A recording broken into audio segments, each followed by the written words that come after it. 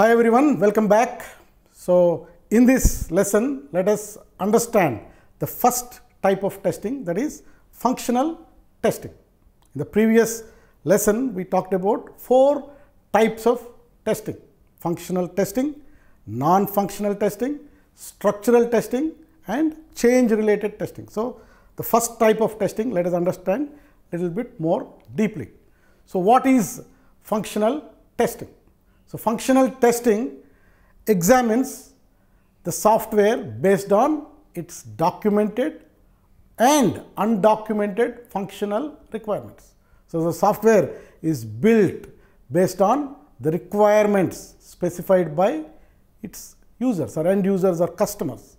So functional testing focuses to ensure that the software is as per its requirements. Sometimes all the requirements may not have been documented. So we as testers, we need to understand some of the undocumented expectations of end users, and even we have to focus on them. So the first point about functional testing is functional testing examines the software based on documented and undocumented functional requirements. So it looks at the system from a user's perspective. What are the inputs? How, as per the requirements, have they been processed properly or not? And are they processing and producing the right outputs? So functional testing looks at the system from a user's perspective, inputs and outputs. And also we use written specifications. That is the test basis we use to perform functional testing. We use written specifications.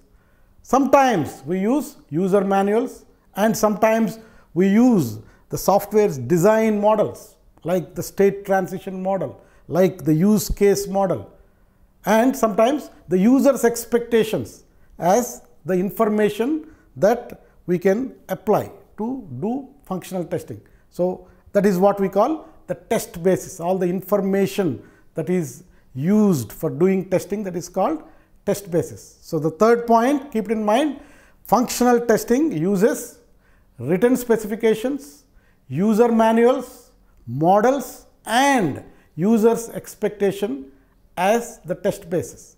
And the fourth point is, it may be performed at any or all test levels.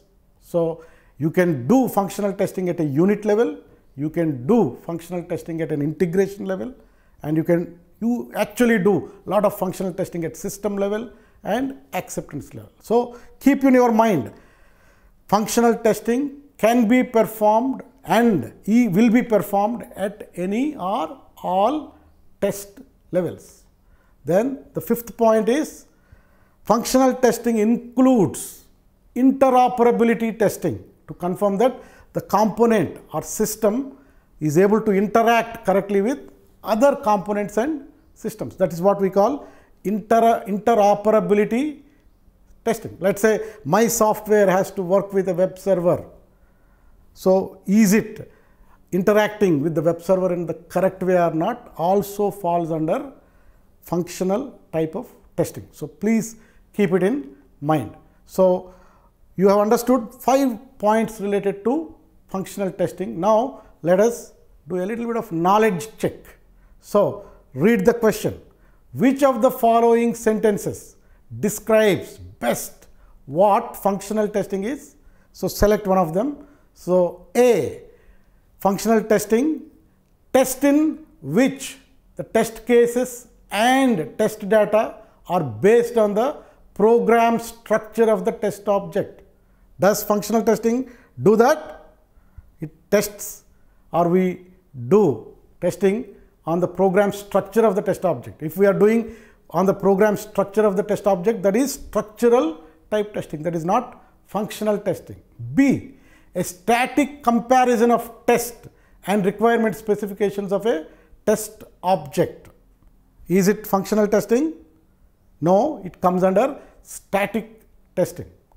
C, a dynamic test by executing code. When we are talking about dynamic test, it is executing code. So a dynamic test which is based on the specification of the test object?